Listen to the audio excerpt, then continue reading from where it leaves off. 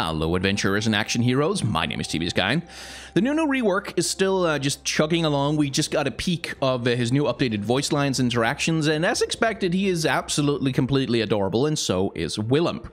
But since we don't yet have the full amount of Nunu lore released to us yet, we have the biography, but we don't have his color story, and those traditionally get released alongside the full release to the PvE. So once that happens, we can do a proper what's the deal with Nunu and Willump video. But in the meantime, let's do a comparison video. Let's take a look at old Nunu and compare it to new Nunu.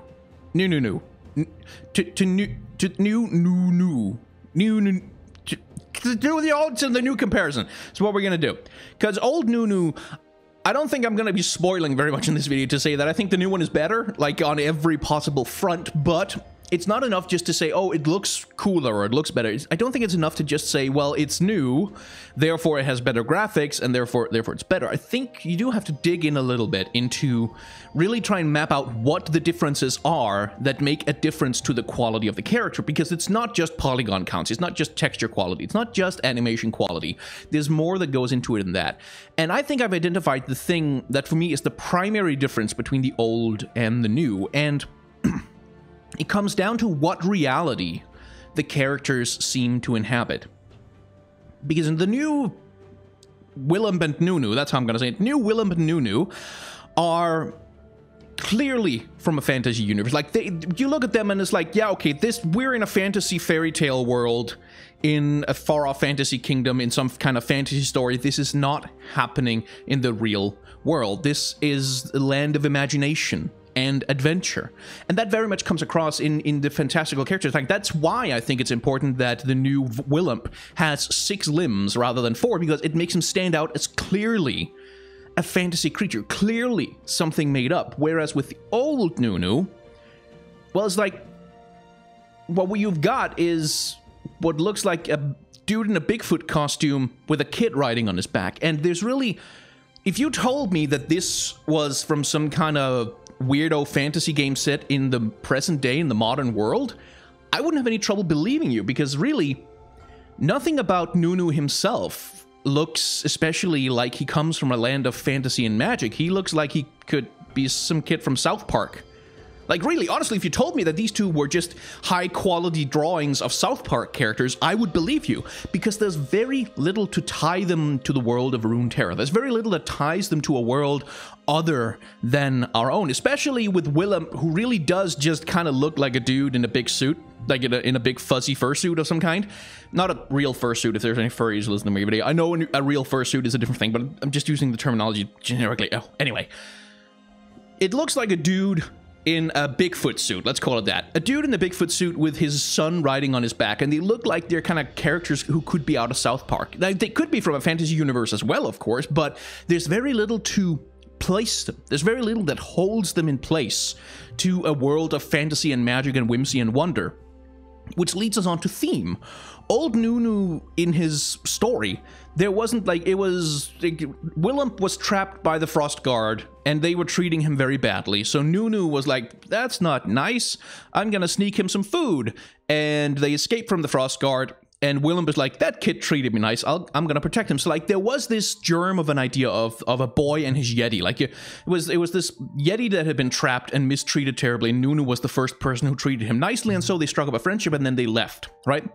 That's sort of the core of the theme there, and that's a perfectly fine theme. In fact, I posted a snippet of it on Twitter thinking it was the new story, because I hadn't looked at the old story for so long I'd forgotten what it actually was. And I thought, okay, that's a perfectly, that makes sense for the character design, but how much of that is expressed in the character design that we see, in the character model, in the visuals that we've got? Like, this idea that they are bonded by mutual empathy and compassion, does that especially come across in the way that they are relating to each other? Nunu just kind of sits on Willump's back in this strap that almost looks kind of like a harness, like, you know, like he's harnessed, like he's got a bridle on almost. Holds onto his hair and has this expression on his face. Like, what's the relationship between these two characters? Absent any context, if you look at these characters in-game, what would you say their relationship is? Is it one of like, equality and mutual affection? Is it one of childlike wonder and kindness and, you know, this big, strong, wise beast protecting his young charge? Not really. Does it? It kind of looks like Nunu is riding Willump like a horse, like he's riding him like an animal. It does. They don't look like their relationship is based on mutual kindness, on mutual empathy, on mutual love, for that matter. That really doesn't come across in the design. The design is much more like, again, he really does look like a South Park character who's just kind of rendered in a more realistic way. And his arm, by the way, the reason the arm looks so weird is because model limitations in old League of Legends meant that sometimes you had to distort the characters rather drastically in order to get them to work from the top-down perspective. Anyway, that's a whole different story. What's communicated in the visuals of these characters is no connection to the fantasy world, really. Not very much of one, anyway. No real connection to the Freljord as a culture either. And that's because, like, this Nunu was designed way before Freljord has anything like a cohesive visual culture. Way before Freljord was based on, like, various aspects of, you know, First Nations cultures from the northern parts of the world, or, you know, Inuit culture in certain instances, Viking culture, sort of ideas of the old frozen north. None of that was really in there back in the day. And so you get this kid in a parka that could be anywhere, from anywhere, who has a Superman spit curl on his forehead for reasons passing understanding. And this rather inscrutable expression on his giant round face. I mean, I can't overstate just how freaking giant old Nunu's face really is. Like, this is... If his head is up here, then his neck has to be in here, but his shoulders are all the way down here. How long is his neck exactly? Anyway, that's just a piece of artwork. It doesn't really matter that much. But what you get there is a character who's like, yeah, sure. You could say that it's a Yeti who was mistreated and Nunu saved him, I guess, but it doesn't really come across in the visuals of it. Like, if you have this theme of a boy and his dog, essentially, which is something that Riot themselves have said that was one of the themes they really wanted to go for, was a boy and his dog. That kind of relationship of you know, a young kid with his, you know, cool monster friend, some very where the wild things are kind of thematic. This is not really something that gets that across very well. This is not really something that communicates that very well. And with all old League of Legends champions, yes, of course, there were some technical limitations back in the day. They could not, like, they literally could not create a character model as nice as this because they didn't have the tech, they didn't have the computing power. But whether you have the tech or not, that's not really the thing that determines, like, the expressions on the characters' faces as they're looking at each other, the visual aesthetic of what the character looked like. You could have made Willump much softer and more kind-looking and sort of more cuddly. You could have made Nunu not look like a schoolyard bully from South Park. Like, I really can't get over how much he looks like a rejected South Park character. But because they really, back when Nunu was first created, they really didn't have that much of an idea where they were going. It really, like many early League of Legends characters, it's sort of more a vague concept thrown together in a hurry because they have to release a new champion every 2 weeks and then, you know, thrown into the game. Actually, wasn't he one of the original 40?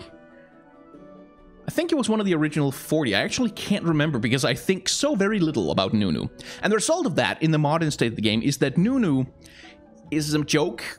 Like, he is a joke. He's a joke champion. He's a joke character. He's not someone you generally pick if you intend to play seriously. He's the kind of champion that you pick and everybody else in game goes, oh fuck, are we about to deal with a disco Nunu? Like, are we about to deal with a troll? Are we about to deal with a griefer? Because that's what the character has come to represent because of its gameplay situation, but I think also partly because it's been one of those old champions that just look so old and so out of place with the modern League of Legends aesthetic, with the modern League of Legends gameplay, that it's just kind of like, this looks like a ridiculous relic from a bygone age that really has no place in the League of Legends world. That's certainly how I feel every time I see him in a game, is that doesn't look like it fits here. That doesn't look like it goes here. And so after ripping old Nunu a new one, because there really isn't that much, I don't think, redeemable about it. I really don't like old Nunu. In case that didn't come across, I don't think it's a good design. I don't think it has a lot to say. I don't think it communicates very much. I don't think it gives us any kind of interesting relationship between the two characters who are meant to embody the champion. I don't think it really does anything cool and interesting. But new Nunu and Willump... There's something about saying new Nunu that messes with my brain a little bit. It's like, you know, the first time you have to try and learn to spell banana. How do you know where to stop, right? That kind of thing. So the new Willump and Nunu, there's a lot more going on there from a visual perspective. Let's start with Nunu himself. If you take a look at, since we can zoom in here, if you take a look at his clothes, right, you get these stitches that show that this thing was hand-stitched together. He's got this fur lining, but these designs swirling all across the cape. You get this hat that was clearly made for a child. Like, this is a child's fuzzy little animal hat that's made to make them happy, with these little fake ears sitting on top of it and this adorable tuft of hair on top. You get these big gloves that look like they're 2 sizes too big for him because some, you know, well-meaning parent bought them so he could grow into them, which themselves have all kind of, you know, manual design. And they also look big and bulky and practical. Like, they look like the kind of gloves you put on your kid if your kid needs to be playing in the snow all day. And it's the same thing with the boots. And like, much more about Nunu himself implies that there is a culture behind him, a specific culture with a specific aesthetic that, you know, that produces certain kinds of clothes. If you remember, if you've been on the channel before, one of the things I like to criticize Ash for a lot is that nothing about her outfit, nothing about how she looks, makes her look like she belongs in the Freljord. Like, she doesn't wear any fur on her at all whatsoever. She doesn't wear the big solid leather boots. She doesn't wear any clothes that imply that she lives in a snowy environment. That she doesn't wear any clothes that imply she belongs in the snowy environment of the Freljord. Nunu, however, is very much the opposite of that. He does wear clothes that imply that his culture primarily values the ability of clothes to keep you warm. Like, that's the main thing about them. So for Nunu, why do I hate saying that so much? Everything about him implies a culture that is not quite like our own. Now, still, at this point, you could say, okay, but he could be some kind of kid who lives in the real world, because he doesn't look like explicitly like some kind of fantasy hero. There's nothing explicitly magical just about him. And I think I tend to agree with that. But I think there's also kind of a point to keeping him just that little bit grounded in a kind of, like, in the sense that he could show up in a Disney cartoon or something like that was set in like a real world high school, I don't know, whatever. But then you look at his companion, and Willump, well, he really couldn't exist anywhere but in a fantasy fairy tale. He really couldn't come out of anything except a child's imagination, really. And that's, by the way, that's part of the biography, which we're not going to get into that too much, but part of the biography is that Willump, when Nunu meets him, Willump is a big, terrifying monster yeti. But there's some magic stuff that happens, and because of the power of Nunu's imagination, Willump is transformed into this big, soft, cuddly-looking thing. Like, that's not necessarily his natural shape, but it's something that he's been shaped into because that's how Nunu sees him. So Willump, in their relationship, is essentially a reflection of Nunu's mind. And that's why they have the relationship that they do. But that's for the lore discussion. That's for another day. Let's look at Willump, like, without that context. We still have a creature who, like, I think there's a very conscious effort to take a look at a Miyazaki film and design a little bit by that. Like, I really do think there's a lot of My Neighbor Totoro in here. I really do think there's a lot of the cat bus from that movie, especially in there, in that everything about him is designed to be soft. There really is no hard edge on him, and even his claws. Look at these rounded edges that they've got going on. There's barely anything pointy even about his teeth. He's not scary. He's not dangerous. He's a big, cuddly teddy bear.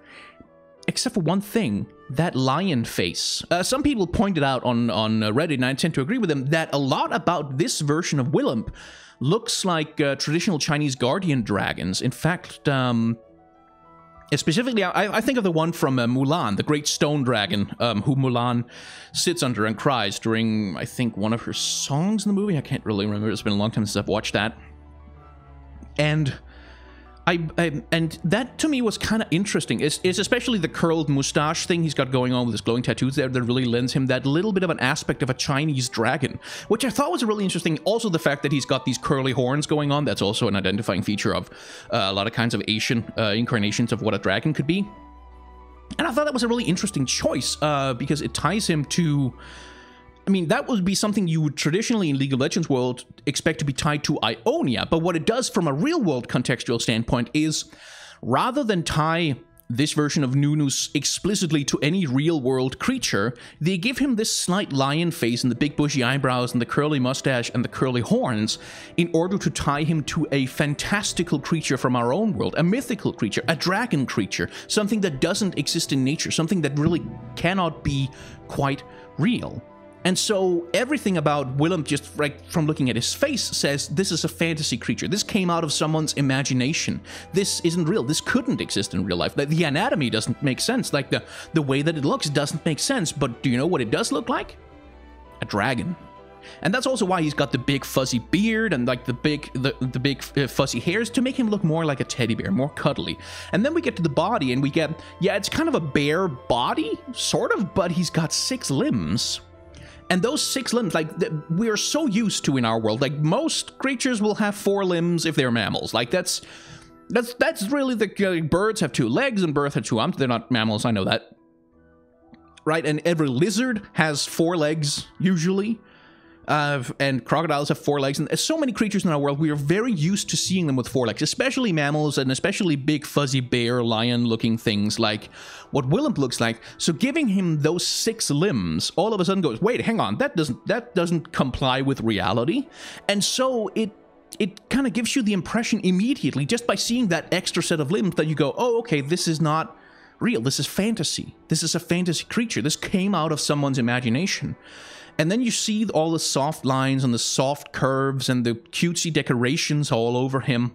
And you go, a child's imagination. This looks childish. This looks... like, because imagine if Willump had been designed with a more realistic approach. Imagine if all his teeth had been really sharp. Imagine if his claws had been really pointy. Imagine if he hadn't been nearly this sort of fuzzy and fluffy, but instead had been lean and muscly rather than being big and soft and round. Imagine if he had had small black eyes instead of the big bright glowing ones. Imagine if his horns had been sharp and pointy, clearly meant for jousting with other animals. What kind of interpretation would you have of a creature that looked like that? Well, immediately, because it's dangerous, I think we would be more inclined to consider it real, in the sense that it presents something like a real danger. But because this doesn't present a real danger, just like your imagination doesn't present a real danger, if you can explore fantasy safely in your mind, Willump looks fantastical. Like, in the very literal sense of the word, he looks fantastical. And I think it works so well. And of course, the use of tattoos, glowing tattoos around his body, makes it explicit alongside the glowing eyes that he's also a magical creature. Like, anytime you add a glow, anything that glows to a character, that instantly, that's a very good visual signifier of, oh, okay, so this character's magical then. So that, like, on that sense, there's so much more communicated about the world that Willump and Nunu inhabit in this particular character design, that this is a magical world, this is a fantastical world. Their relationship has some sort of magic to it. Nunu isn't quite of you know, any real-world culture, and Willump almost completely certainly isn't from any real-world situation, because he can't be real. Which brings us to the relationship between the two characters. And this is where Riot had a stroke of genius. New Willump doesn't wear any straps. He doesn't wear anything human on him whatsoever. There's no straps, there's no attachments, he doesn't wear a bag, he doesn't wear a backpack, he doesn't wear a harness or a saddle of any kind. And that's actually kind of a big deal, because it changes completely the relationship between the two characters. Because what do humans do to things that we want to ride? Well, we construct saddles for them.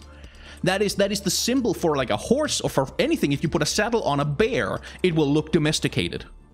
And that's what the saddle implies in human culture, is that once you put a saddle on something, once you put a bridle on it, once you put a leash on it, you have domesticated it. You own it. You have dominion over it. And that's what the saddle on Willump here, unintentionally, communicates, is that Nunu has dominion over him. And then, of course, he also holds on to the top of his head, to his hair like that, which, grabbing anyone's hair is generally not a sign of mutual respect. It's a sign of domination. No matter what the context is, and I know some perverts are going to be down in the comments talking about, well, actually, we do it. No. It's a sign of domination. Let's just be clear about that, and that's why it's sometimes fun to do.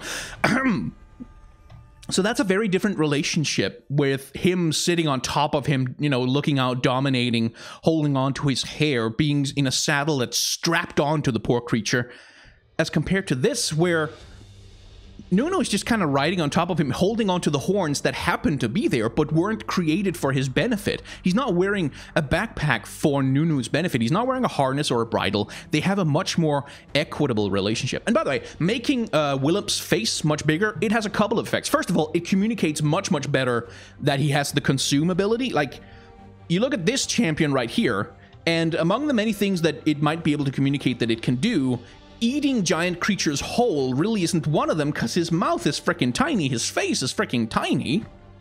So by giving Willump a larger face, first of all, that makes him more adorable. The larger the head in relationship to the body, the more adorable something generally tends to be up until a certain point.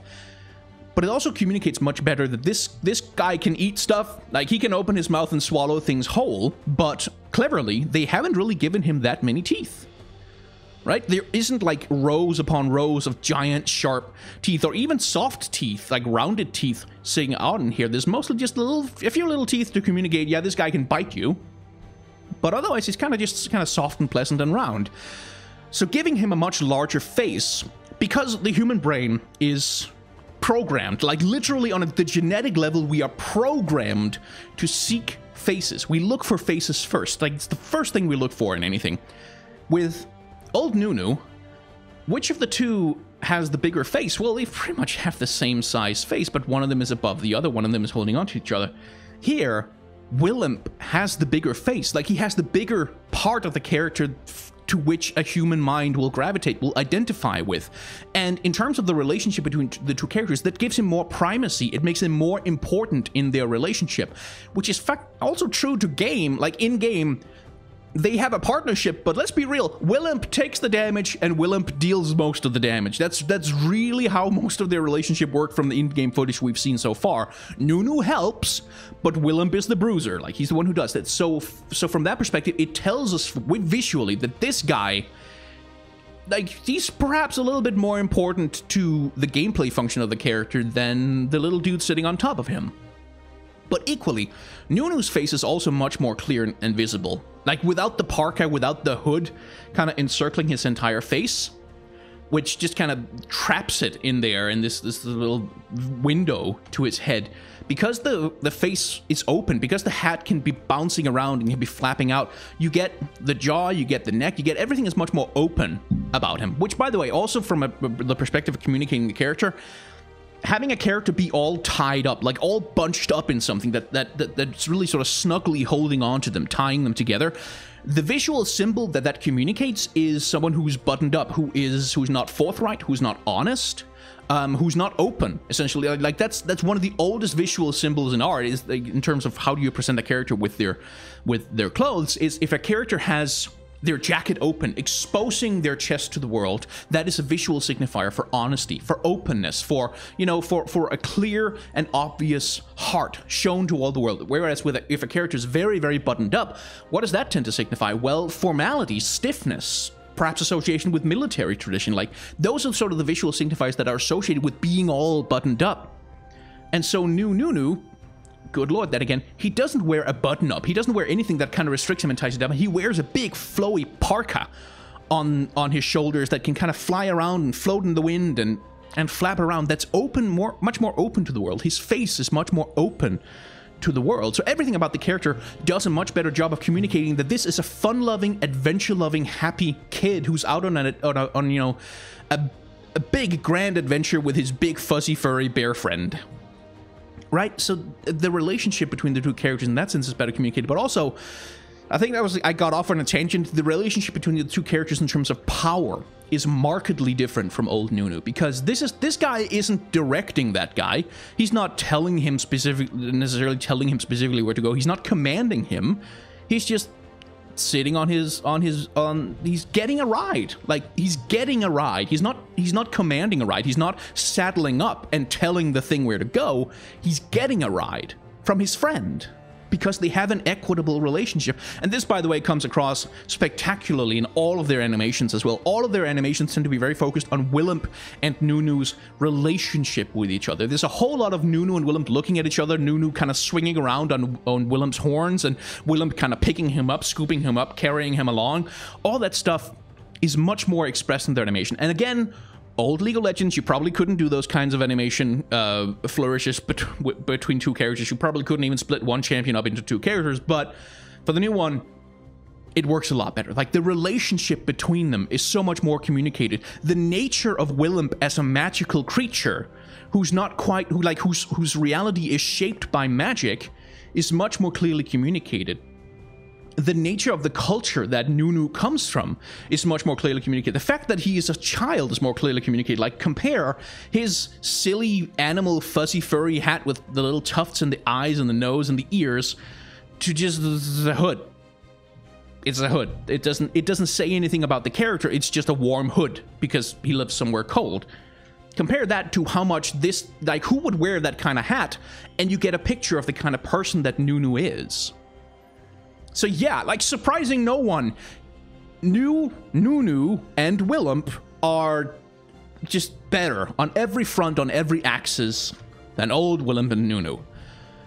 Having said that, I know for a fact, because this will always happen, a lot of people are going to be upset about the loss of old Nunu. We talked about that in one of my last videos about, you know, humans generally tend to have loss aversion more than, you know, win pleasure. Like, we tend to be more worried about losing stuff than we're happy about gaining stuff. So old Nunu's gonna go away, and he's never ever gonna come back. And that's for the people who have invested a lot in him, for whom he was their favorite troll champion, their favorite, like, let's just not take shit seriously, let's just run down mid, let's just do something stupid in the jungle, let's just play silly. That loss, it's probably gonna hurt, because this guy isn't a meme like these guys are, right? So the meme is gonna be dead a little bit, and instead you just get to play. I sympathize with that, but I will not cry a single frozen tear for the death of old Nunu and Willump, because they weren't good. They were barely passable. They were just about enough for help the game getting off the ground, but they had no function in telling the story of the Freljord, in expanding the universe of League of Legends, in telling any kind of interesting or emotional story of their own. That never really happened. They didn't have any lore content. Hopefully new Nunu and Willump will. I'm really rooting for Willump and Nunu to have an adventure with Braum. I think that would be fucking fantastic. I would love the character dynamic between those people. That would rule. That would frickin' rule. And I would really love for old champions like Braum to maybe get new voice lines to reflect the fact that Nunu is in the game now. Braum must have some kind of voice line for Nunu. Come on, bring the voice actor back. You have the money, Riot. Come on. Anyway, that was, what the hell was I talking about? All right, we're at the end of the video. Yeah. So, I did a dramatic reading of like a dumb article about millennials. And turns out it went kind of, a portion of that got posted to Tumblr, and it went all viral. And that's weird. So, like, if you're from that, and you've been watching through this video the whole way, I'm glad that I could do other stuff than scream at a stupid article to amuse you. Thank you very much for watching this far. And this is mostly what the channel is. We talk about character design, we talk about story communication when it comes to various characters in video games, and also other stuff. Like, I think I'm gonna be doing some animated movie content when I can find the bloody time. And if you like this, then hi, hello, stay subscribed, or subscribe if you aren't, hit the bell, like button, algorithms, stuff.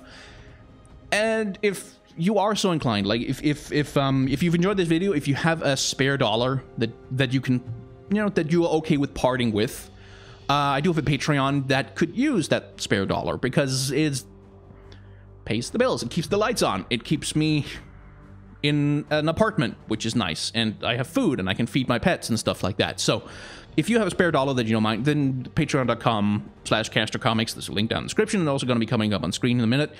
I would very much appreciate it. If you don't want to do any of that, of course, that is completely okay. Now, if you did not like this video, congratulations on sticking out this far. I don't have the mental fortitude to stay so long with a video that I don't like, but there is a dislike button down below that you can click. Now, the legend says that the dislike button contains the map to a secret buried treasure, and those who click on it will have a chance to find that map, and that map will take them on the greatest adventures of their lives. And at the end of that long road, At the end of all the trials and tribulations, behind the corpse of the dead Pirate King Lafaux, we'll find the greatest treasure known to man, the friends you made along the way.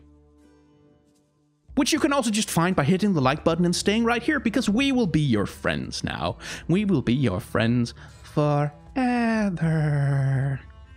Thank you very much for watching.